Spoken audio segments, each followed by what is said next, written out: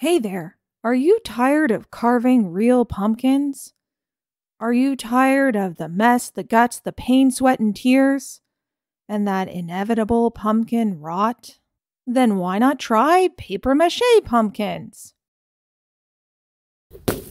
Fun, easy, and enjoyable to make, fake pumpkins are the way to go for an everlasting rot-free pumpkin. Available in regular, traditional, and extra scary.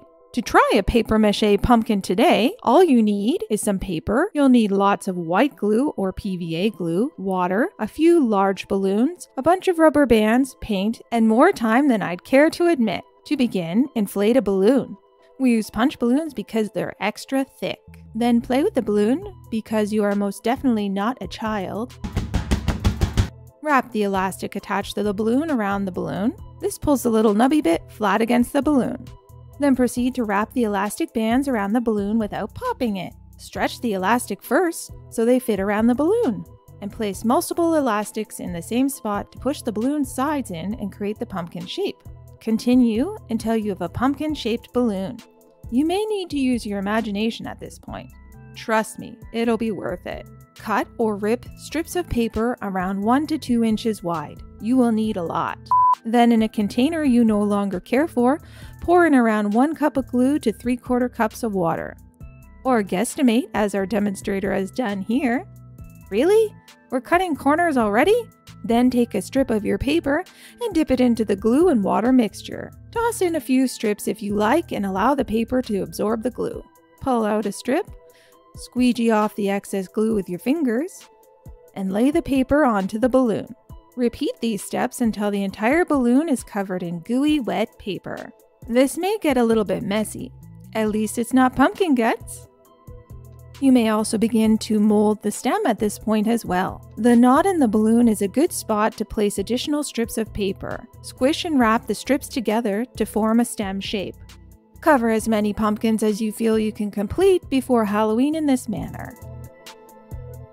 Then leave them to dry overnight or for a few days as our demonstrator did. Turn the pumpkins occasionally to allow for all surfaces to dry. And when you feel they may never dry because you are working in a basement, place a dehumidifier nearby to speed up the process.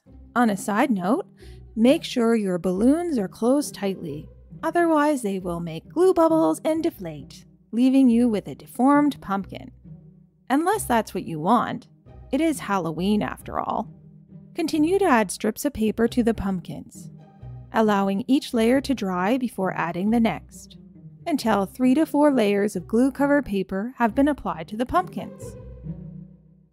Our demonstrator used newspaper as her third layer because the shop towels she used as a base had a distinctive non-pumpkin pattern on them. Just something to keep in mind when choosing paper or demonstrators.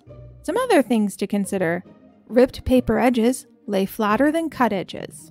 Newspaper is easier to tear pieces off from the project if you need to fit a small piece of paper in a spot.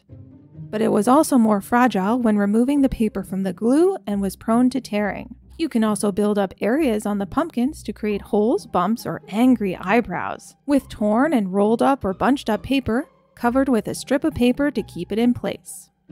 And heat guns or hair dryers are useful to help speed up drying times. To create a smoother surface, cover the dried pumpkins with drywall compound. Our demonstrator used the remainder of the monster mud she made for a previous project, which is essentially drywall compound and paint mixed in a 5:1 ratio. Drywall compound can be sanded with fine grit sandpaper or a damp rag. When the drywall compound is dry, you can leave your pumpkin in this state as our regular pumpkin product.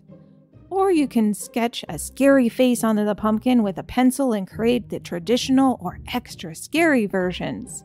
When you are satisfied with your design, cut out the face using a sharp X-Acto knife and scissors.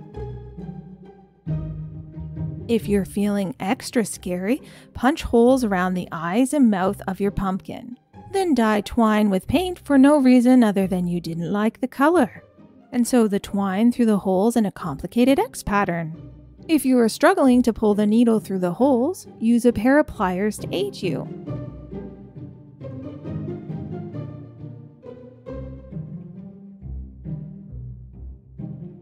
Gesso! no one told her she could talk. Cover the drywall compound with gesso, which acts as a primer for the paint.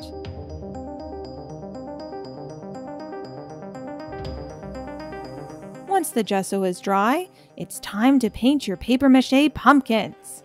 Start with orange acrylic paint and cover the entire pumpkin excluding the stem. Then play around with green, brown, and maybe gray paint to get the perfect stem shade. Use an actual pumpkin top for reference as needed.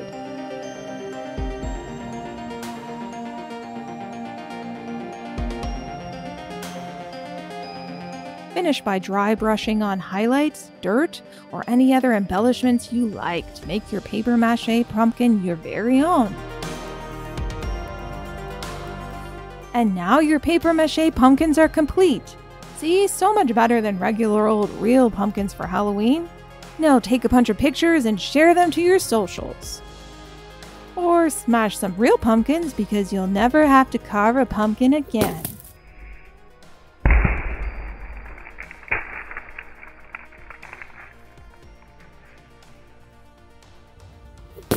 Thanks so much for watching. My name is Pam and this is Total Pamarchy, the craft channel with a little anarchy.